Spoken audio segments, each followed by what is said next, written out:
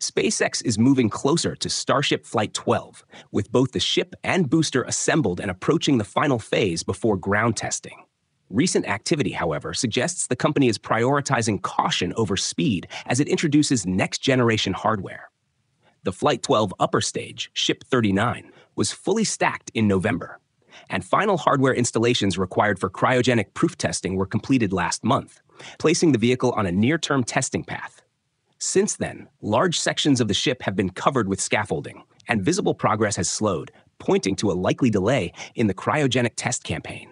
Ship 39 is the first Block 3 Starship, incorporating new structural and thermal protection upgrades. The scaffolding likely reflects additional inspections or verification work before cryogenic testing, consistent with a more conservative approach for a first-of-its-kind vehicle.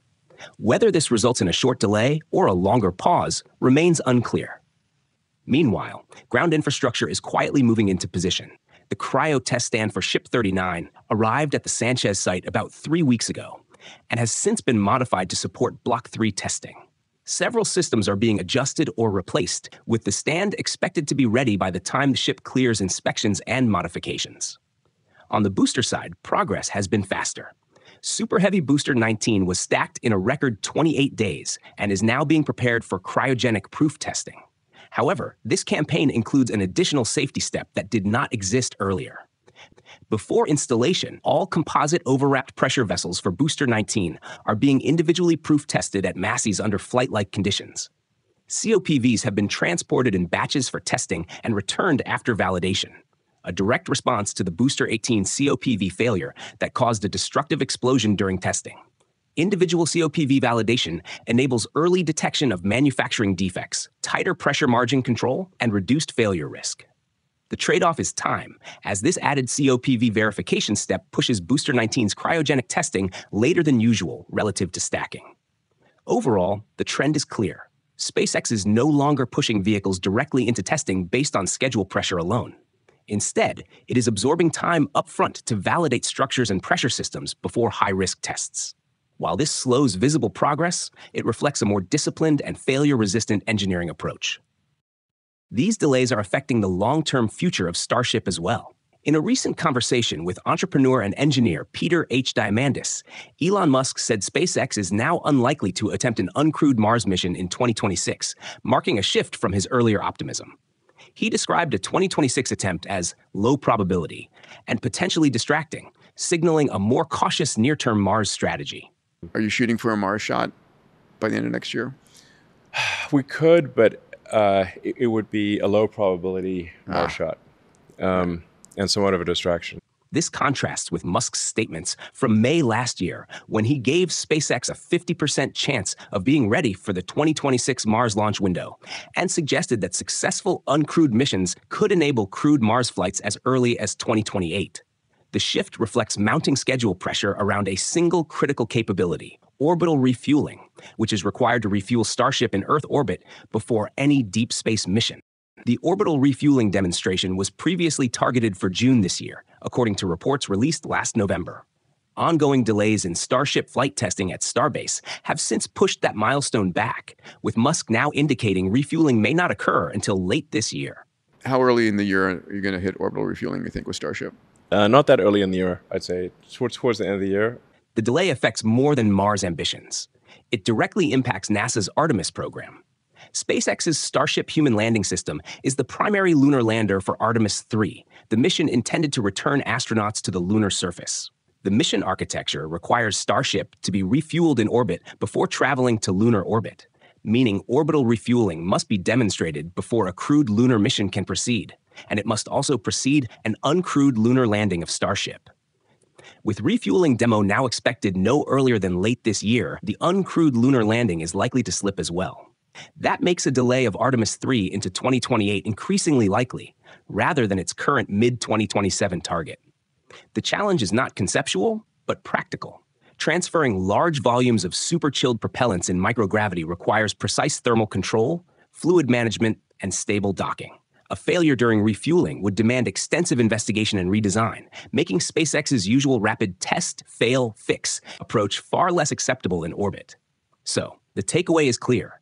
Orbital refueling is the bottleneck, for Mars missions, for lunar landings, and for SpaceX's broader deep space ambitions. SpaceX is now proceeding step by step to reduce risk, even if that results in delays. Until orbital refueling is proven in orbit, mission timelines will remain fluid, regardless of how quickly Starship hardware advances on the ground. Turning back to Starbase, work at Launchpad 2 continues steadily as SpaceX pushes its ground systems toward operational readiness. The orbital launch mount is now largely complete, with only a few critical components left to install. The primary remaining hardware, the protective access doors for the 20 booster hold-down clamp arms, has begun installation. These doors close immediately after liftoff to shield the clamp mechanisms from engine exhaust, debris, and extreme thermal loads during ignition. As of this update, 15 of the 20 doors have been installed, with the remaining units expected to follow shortly. Major progress has also been made on the ship quick disconnect arm on the launch tower. Over the past several weeks, the arm's extension piece was under assembly at the Sanchez site, where crews structurally integrated the extension and installed all required fluid lines, electrical wiring, and control systems. These systems supply propellants, pressurant gases, electrical power, and data to the upper stage prior to liftoff. After completing pre-fitting and system integration, the extension was transported to the launch site early Tuesday morning. Within hours of arrival, it was lifted by crane and mated to the existing SQD arm on the tower. Teams are now connecting the fluid, electrical, and control system interfaces between the arm and the extension, forming continuous supply paths from the tower to the spacecraft. Additional work is progressing on the tower arms, where crews are installing supplementary bumper structures. These are designed to prevent direct contact between the arm ends and the vehicle during final translation before capture, reducing impact risk during landing operations. Adjustments to the arm's hydraulic actuation mechanism are also underway, and in parallel, the arms are being put through horizontal movement tests to verify the upgrades. Two major test activities took place at Massey's test site over the past week, both tied to Block 3 design validation. The first involved a 2-ring stainless steel section representing the aft skirt of a Block 3 Starship. On January 2nd, the ring was placed atop the integrated hot stage ring of Test Tank 19.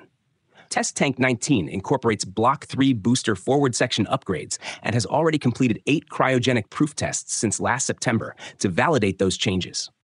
Although initially interpreted as preparation for an integrated structural test, the stacking operation was limited to a fit check. The ring was removed Tuesday afternoon after alignment verification. This check confirmed geometric compatibility, load transfer interfaces, and clamp alignment between the ship's aft structure and the integrated hot stage ring. Performing this fit check at the test site ensures proper seating and clamping, reducing interface issues during stacking a full Starship on an integrated Block 3 booster at the launch pad. The second activity involved Test Tank 17, representing the aft section of the Block 3 Super Heavy booster, built to validate structural upgrades in the booster's lower region. Last week marked its 13th and 14th cryogenic proof tests, making it the most extensively tested structural tank in Starbase history. This prolonged campaign reflects SpaceX's emphasis on structural margin validation and durability before advancing these upgrades to flight hardware. Detailed breakdowns of the design features and test objectives for Test Tank 17 and 19 are covered in earlier videos linked in the description. Now, let's discuss the latest updates from the world of science and technology. Congress just slammed the door on President Trump's massive NASA budget cuts, proposing a whopping $24.4 billion lifeline for the agency instead.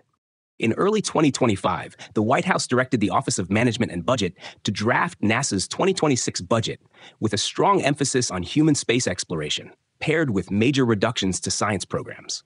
The proposal requested $18.8 billion for NASA overall, a roughly 24% cut from the 2025 enacted level of about $25.4 billion, and allocated just $3.9 billion to the Science Mission Directorate, representing nearly a 50% reduction from the previous year. The cuts targeted planetary science, earth science, heliophysics, and astrophysics, placing more than 50 active and planned missions at risk of cancellation, delay, or defunding. In contrast, human exploration funding was largely preserved, with approximately $7.6 billion allocated to Artemis-related efforts, including the Space Launch System, Orion spacecraft, lunar infrastructure, and continued Starship development under NASA's Human Landing System contract. Overall, The proposal prioritized moon return architecture at the expense of scientific research. The response was immediate. Scientists, space advocacy groups, and bipartisan members of Congress warned that the cuts would undermine decades of investment, disrupt international partnerships, and weaken U.S. leadership in space science. As negotiations continued through 2025, Congress moved to block the proposed reductions, maintaining interim funding that prevented immediate mission cancellations. By the end of the year, lawmakers from both chambers aligned to reject the White House request outright. The final agreement, reached on January 5th, proposes $24.4 billion for NASA in fiscal year 2026, roughly in line with the previous year's budget. Science funding would rise to $7.25 billion, just 1.1% below the 2025 budget, instead of the nearly 50% reduction originally proposed. This outcome preserves most missions that had faced cancellation or delay, while fully supporting Artemis and NASA's education programs, but with one major exception. Despite the restored science budget, the compromise spending bill explicitly does not support the existing Mars sample return program. The decision leaves dozens of rock cores collected by the Perseverance rover stranded on Mars, despite their growing scientific value. The cancellation is not driven by a lack of funding, but by cost and programmatic risk. Sample return missions' projected cost ballooned to roughly $11 billion by 2024, raising concerns it would consume a disproportionate share of NASA's science budget. Although NASA proposed a redesigned architecture in early 2025 that reduced the estimate to about $7 billion, lawmakers concluded the mission still placed unacceptable pressure on other science programs. Instead of continuing the sample return program, Congress redirected $110 million into a new Mars Future Missions line to preserve key technologies developed under the program, including Mars entry, descent, and landing systems. This keeps the door open for a future reset, but the original Mars sample return mission, as planned, is now effectively dead. The decision also carries international consequences. The mission was a joint effort with the European Space Agency, which had been developing an Earth return orbiter to bring the samples home. With the U.S. stepping back, ESA may repurpose the spacecraft for independent Mars science, complicating any future NASA effort to recover the samples. The outcome highlights a clear shift in NASA's priorities. While Congress has chosen to sustain NASA as both a science-driven and exploration-focused agency, not every flagship mission will survive. In the case of Mars sample return, cost growth and strategic risk ultimately outweighed even strong scientific consensus. NASA is considering an early return of the Crew 11 astronauts from the International Space Station, following a medical issue affecting one crew member. The situation emerged during preparations for a scheduled spacewalk by NASA astronauts Zena Cardman and Mike Finke, which was set for January 8th. The EVA was planned to last about 6.5 hours and focused on installing hardware to prepare the station for upgraded roll-out solar arrays, a key step in boosting the ISS's power capacity. However, on the afternoon of January 7th, NASA postponed the spacewalk after identifying a medical concern. The condition was described as stable, but requiring close monitoring, prompting the agency to prioritize crew health and cancel the EVA. NASA officials confirmed they are actively managing the situation, but declined to share medical details, citing crew privacy. They emphasized that astronaut safety remains the agency's top priority and said updates, including possible rescheduling of the spacewalk, will be provided once the situation is clearer. In parallel, reports indicate NASA is evaluating an early return of the entire Crew 11 mission to address the medical issue. Crew 11 launched on August 1st last year aboard a SpaceX Crew Dragon for what was expected to be a standard long-duration mission, with a planned return in mid-February after Crew 12's arrival. While no revised return date has been confirmed, discussions suggest preparations for an expedited departure may already be underway. If executed, this would be a rare case, as ISS missions have not historically been shortened solely due to medical concerns. NASA has stated that further details will be released through official updates as the situation develops. Thank you for tuning in for the latest science news and Starship updates. If you enjoyed this video, please hit the like button, leave a comment, and share it with your friends. Also, don't forget to subscribe to the channel and turn on notifications so you never miss an episode.